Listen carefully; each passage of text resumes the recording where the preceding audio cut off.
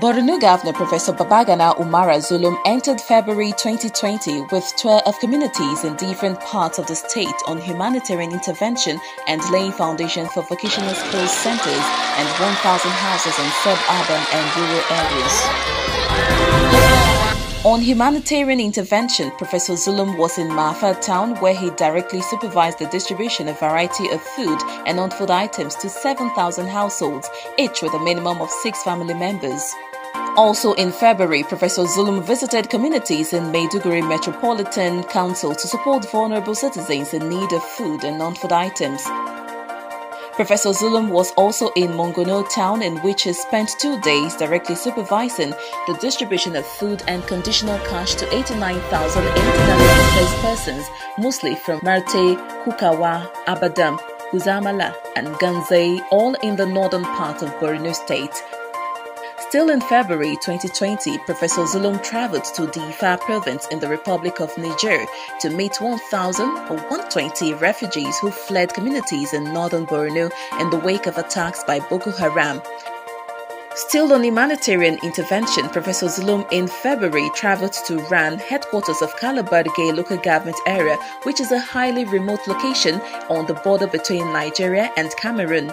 The governor directly supervised the distribution of 100 million naira as a critical social protection to 10,000 households who have been trapped.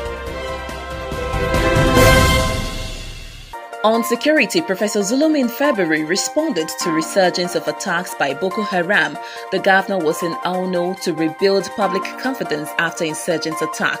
Within the same week in February, Professor Zulum received the President, Commander-in-Chief of the Armed Forces, Muhammadu Buhari, in Maiduguri. The presidential visit was to empathize with the people of Borno State in the aftermath of attack in Auno and other communities. As part of multi-dimensional responses, Professor Zulum in February intensified support for the military and volunteers involved in the fight against Boko Haram. The governor released 6 additional surveillance vehicles to the military for the purpose of patrolling Maiduguri-Gamboru-Ngala Economic Road. In addition to supporting the military, Professor Zulum in February accepted agitation by citizens to declare a day of public fast and prayers against the resurgence of attacks by Boko Haram in different parts of Borno State. The governor's call was widely carried out by many Nigerians of different faith within and outside Borno State. Still on security, Professor Zulum in February received and held far-reaching discussions with the House of Representatives Committee on Defense. On reconstruction, Professor Zulum in February laid foundation for the construction of 1,000 houses in Mongono towns as part of measures towards the resettlement of 89,000 internally displaced persons currently occupying public schools in Mongono. The governor was also in Ganzai, where he directed the reconstruction of the council's secretariat in order to restore civil authority. Also on reconstruction, Professor Zulum in February traveled to Malam Fatori, headquarters of Abadam local government area, which was a stronghold of Boko Haram before it was liberated. Zulum assessed damages caused by the insurgents preparatory to multi-sectoral reconstruction projects. On his fight against unemployment, Professor Zulum in February laid foundation stone for the construction of 2 complexes for multi-departmental vocational skills in Mafa and Mongono towns. Also in February, Professor Zulum in Maiduguri flagged off the distribution of economic empowerment parks to 8,150 vulnerable women and youths through an intervention the governor sought from the National Directorate of Employment when he visited their headquarters 2 weeks earlier in Abuja.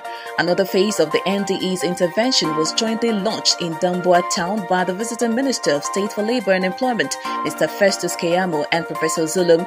On education, Professor Zulum in February laid foundation for the construction of a higher Islamic school through which eligible scholars of traditional Islamic education can gain diplomas in Western tertiary education.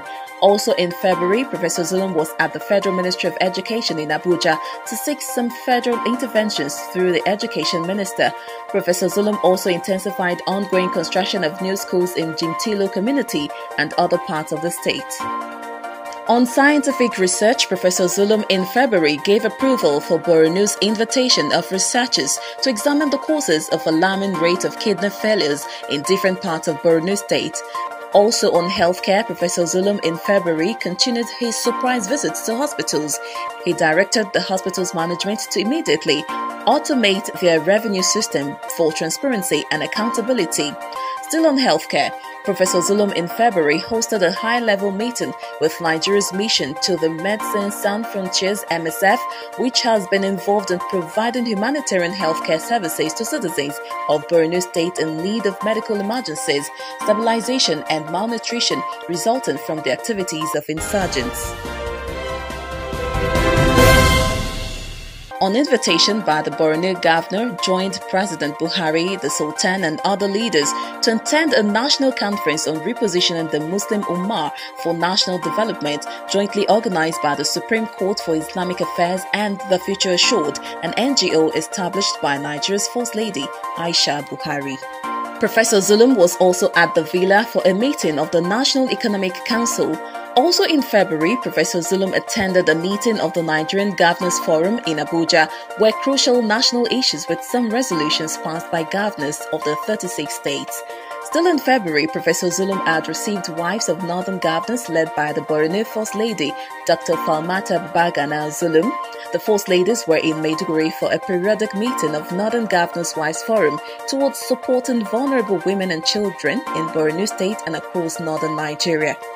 On infrastructure, Professor Zulum in February assessed site for construction of Borno's first flyover, which he flagged off barely 2 months ago. Professor Zulum also in February accelerated ongoing construction of new roads and rehabilitation of existing ones in Maiduguri metropolis and surrounding communities in order to cope with increasing population of diverse residents who originate from different parts of Borno State and our country, Nigeria. Reports by Loretta Omoruyi.